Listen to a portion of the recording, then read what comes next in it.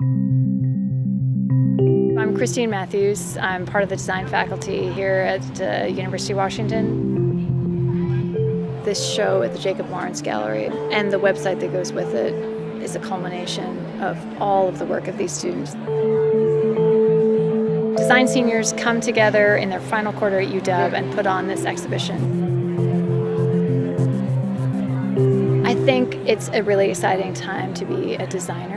Everybody's talking about the power of design and not thinking of it as just an art or a craft, but a way of solving problems.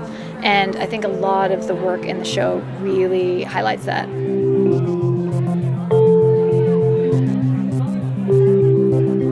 For my senior capstone, I created a workshop for women to empower them for creativity. I'm in the interaction design program, and we have a lot of really great talks about the meaning of our design, the ethics of our design, and that's been something that has really inspired me.